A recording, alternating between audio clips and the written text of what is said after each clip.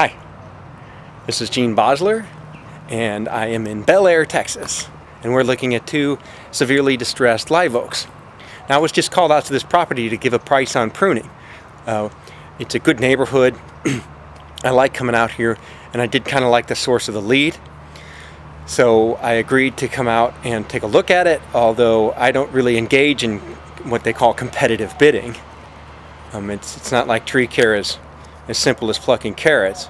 I guess it would make sense to get bids for things like painting and roofing and garage door repair.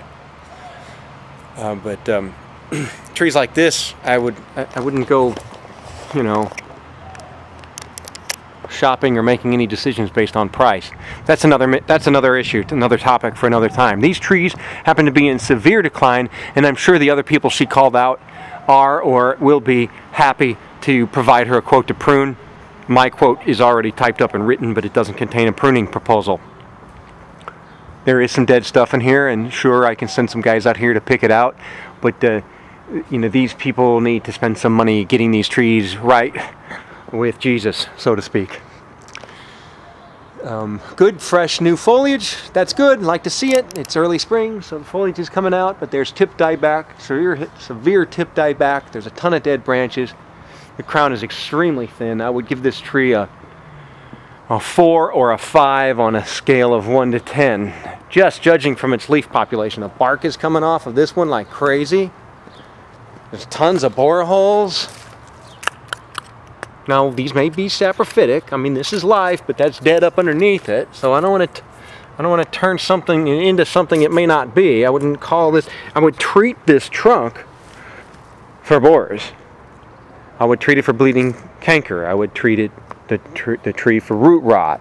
I would treat to suppress any kinds of leaf damaging, sucking, piercing, chewing, rasping, lapping, mites, topical leaf disease, you name it. There's already some chewing insect damage on the tree. There's already some either aerified mite or thrips damage that's caused leaf deformity. There's already a little bit of blister. I suspect whitefly, suspect aphids, probably scale. Tree like this that's in this severe level of advanced state of decline is an emergency state. I also think these people really cared about their tree at the time they built their new house, and they took some care, because this is a big wide 2-car garage behind me, but it narrows to one, so there's only one access to the street.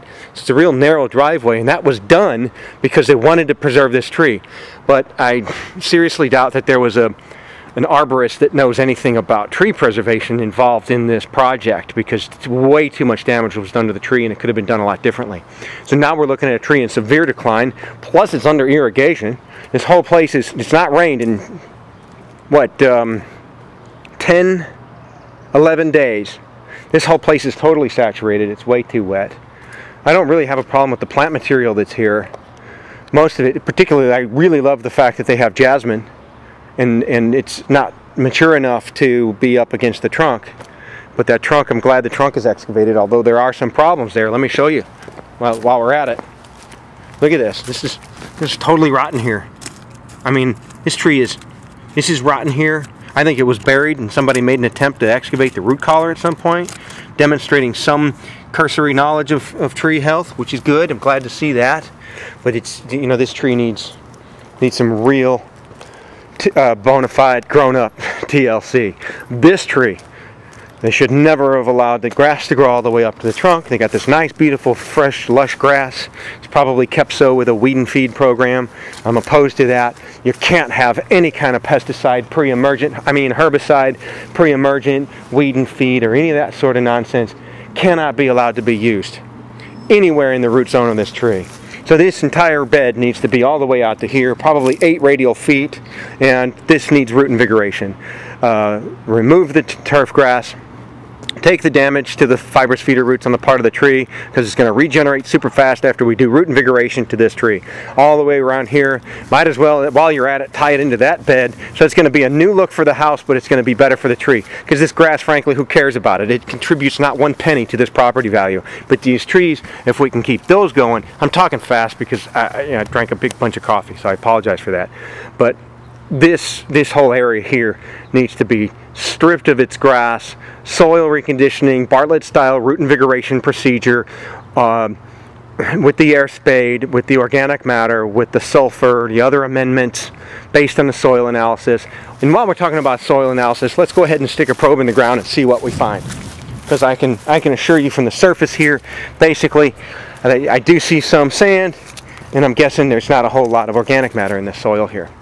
And I do think this lawn is being kept this green artificially. So, I mean, you can have a green lawn and you can have healthy shade, but you got to have a lot of organic matter in the soil if it's going to work.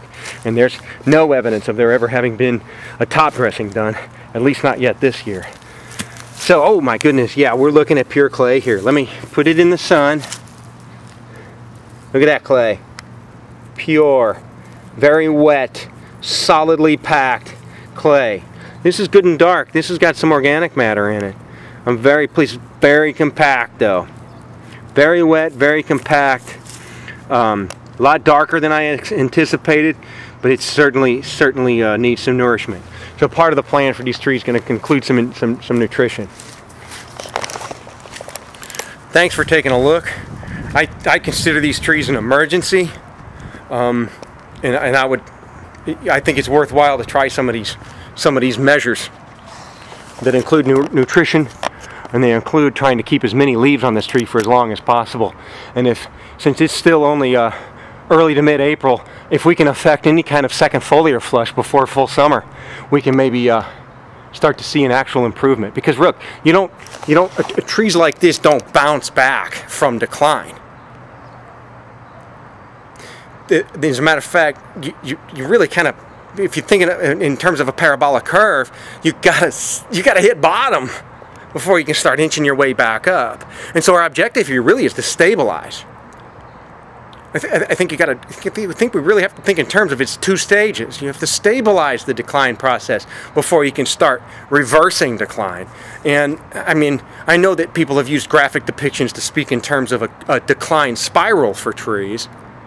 That just shows how the dogpile effect happens, and more problems that could be avoided or mitigated pile onto a tree once it's entered into the decline spiral. But I'm speaking in terms of kind of stabilize, cross fingers, thumb rosary beads, and then start thinking in terms of inching our way back up. So I wouldn't be expecting, despite all of if we threw the full kitchen sink at this and all of the recommendations, we went with everything in order to do this, then I wouldn't expect like a dramatic, magical doubling of the leaf population sometime in the next 2 to 3 years. But I would expect a, single digit to low double digit percentage increase in the leaf population. Comments? Welcome. wideworldoftrees.com. Thank you.